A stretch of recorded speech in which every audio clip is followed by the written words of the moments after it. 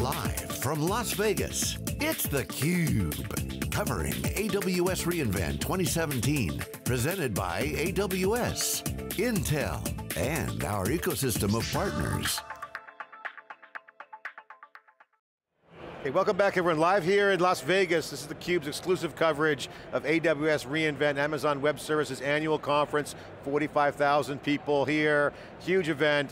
This is the industry bellwether for cloud computing now, soon to be IT, public sector, IoT, AI, as Amazon sets the trends. theCUBE's got the coverage. I'm John Furrier with Stu Miniman. Our next two guests is Barry Russell, General Manager and Business Developer for Amazon Web Services Marketplace, hot and on fire growing, and Thomas Wyatt, Chief Strategy Officer at AppDynamics, partner of AWS.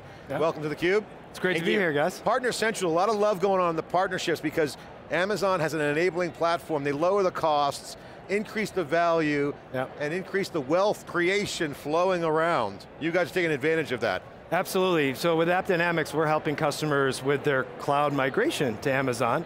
Applications really are becoming the foundation of the modern business, and understanding the performance of those applications, the users, the application, the business metrics themselves is critical, as this really signifies the brand for most companies. So as they are moving their workloads over to Amazon, it's critical they really understand that how things are performing and make sure that they perform well in that new environment. And so the relationship we've had together has been phenomenal in helping that happen. I've done a lot of work though on the app side, and it's interesting, and the hottest trend right now that we're seeing certainly in this cloud convergence with IT in particular, as well as other markets. I mentioned IoT and AI, obviously hot as hell as well, is the instrumentation of the data is super critical. Yes. And that is not new to you guys, but it's now becoming apparent that it's easy to do in the cloud than it was before. Sure. What do you see? You must look at the cloud and be like, man, this is so awesome, horizontally scalable, but all the goodness of having that instrumentation. What's your take on that? Right, so it really starts with that. Instrumentation provides you the insights in real time necessary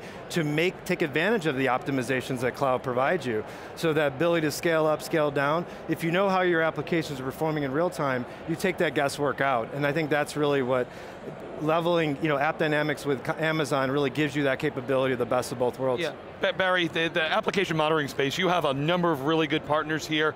Amazon also has some of their own pieces. How do you balance that sort of engagement? We've seen, the Partner Summit, I saw some really good slides up there. We've interviewed a number of the partners in this space, but want to get your viewpoint. Well, first, AppDynamics makes their software available as SaaS, which is a pretty quickly growing trend with all sorts of customers, particularly enterprise customers wanting to move to that model.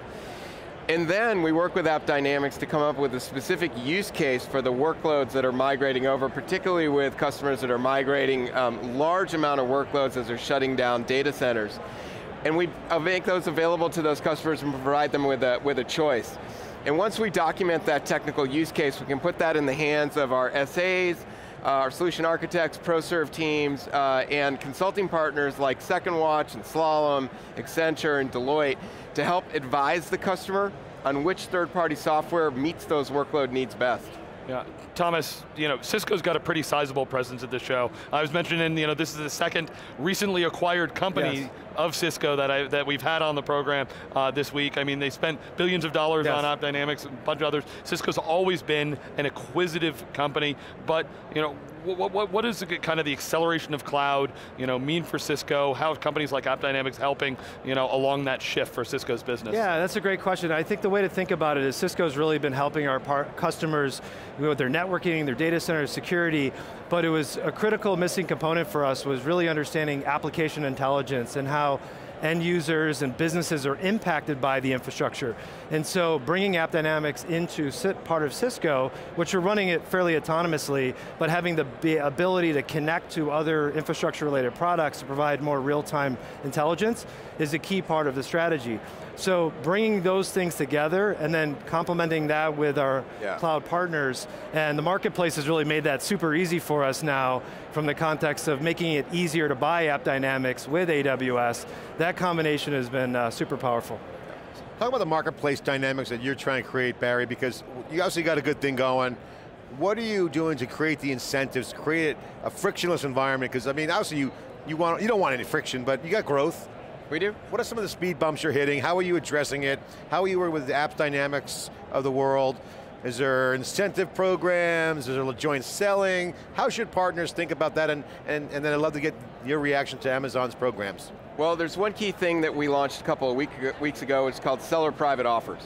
And what it enabled us to do, and it was kind of a missing piece, was for a seller to work with a customer, so AppDynamics working with a customer, to negotiate on best price and terms for a longer period duration of use, 1, 2, or 3 year subscription.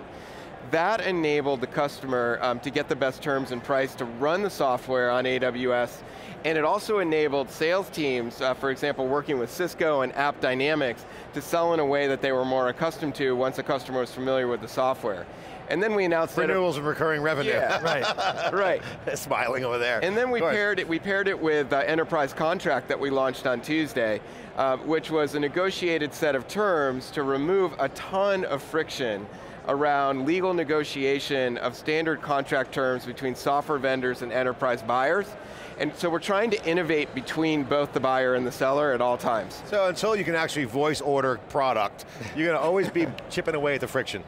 Always. Right. All right, your reaction to Amazon. How are they a partner? You can tell the truth even though he's standing right there. Yeah, come on. No, absolutely. I mean, here's the key thing. We've been a marketplace partner for several quarters now. We're seeing huge transactions flow through that, and as part of that, the two key things that we're finding. The first one is the deal sizes are expanding, and largely because there's a lot of comfort from the end customers that the combination of AppDynamics working closely with AWS, ensuring those systems are integrated, that they work well together, they can be procured together, there's common bill, those kind of capabilities have really helped us. The second thing is we're proving that we can help accelerate the pace of cloud migration. So we're seeing on average our enterprise customers are getting to the cloud 30% faster by using the two solutions together. So they like the buying methodology. That's right. And speed of deployment. The speed of deployment, and the fact that when they get there, they know their environment's going to be very stable. They have that additional assurance because they've got the performance monitoring metrics before they make the move, and then once they get there, they have it. Because of the AppDynamics really provides you that visibility across both. So thinking about it from I saw the announcement, it was one click. Was it Andy who put up one click something? Was that a marketplace deal? I saw on the keynote yesterday, there was some one click, it might have been one click Lambda, I don't know. I don't think it was associated with the marketplace. We do still have that feature. Yeah, so things are going good, you're happy? Yeah, great. I mean, a great example, NASDAQ spoke yesterday with Barry, Heather Abbott, and talked about their experience about moving their workloads over to AWS and how AppDynamics was instrumental to help them understand the dependencies of their environment before they made that transition. There's so many great examples of that, and that's why we think. All right, so final question for you, and then I know Stu wants to jump in. Andy Jassy told me when I interviewed him last week before the event, customers vote with their workloads. Yeah. What are the workloads that you're seeing moving over? What kinds of workloads fit into this new style, this new guard model of? I would say a couple years ago it was primarily new apps, building from the ground up. Now it's the mission critical stuff. It's the important things that people are running their businesses on, moving those over, and I think that's part of the reason why AppD is becoming more integrated into that, is because AppD instruments generally the most critical applications, not necessarily the third and fourth tier. So the typical workloads that impact revenue, impact customer engagement, are ones that are now being moved you're over. at the center of all the migrations. Yeah. Yeah, awesome. So the one, can't let you go without asking, beyond just getting to the cloud, I'm wondering what you're seeing from customers and how you're working with them on moving along from just instances to containerization and even serverless.